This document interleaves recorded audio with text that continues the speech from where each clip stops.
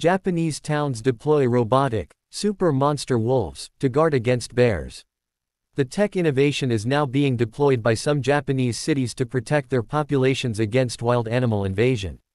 The robotic, super monster wolves, or robo-wolf was first introduced to tackle invasive wild pigs but is now being used as well to deter wandering black and brown bears.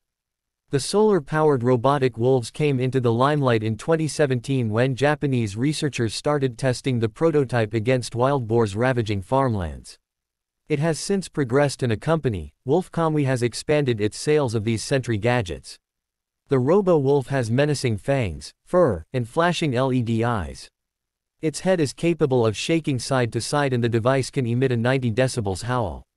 The robo-wolf is quite handy for rural Japanese communities with the fear of bears encroaching into living spaces. The robo-wolf is now being deployed as a deterrent for such bear encroachment. The dual purpose of the super monster wolves is to protect both crops and farmers in rural communities. Recent reports have been seen on the dangers that bears pose to human activities due to possibly a shrinking of their habitat resulting from human activities. There are indications that the bear population in some regions of Japan is increasing. It is estimated that there are about 22,000 bears located in the Hokkaido region. There have been up to 150 bear attacks in the last 60 years.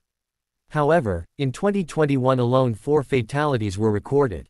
There are many cases reported of bears wandering into crowded towns and cities bordering wildlife areas. It is believed that the robo-wolf's howls effectively deterred bears from encroaching within up to 1 square kilometer radius. This is more expansive and better than any electric fence installation. When these robo-wolves are deployed expertly, they can provide protection for elderly communities and also protect the bears. The mix between the safety of the bears in their natural habitat and climate change, together with expanding development, calls for proper balancing between animal rights and human development.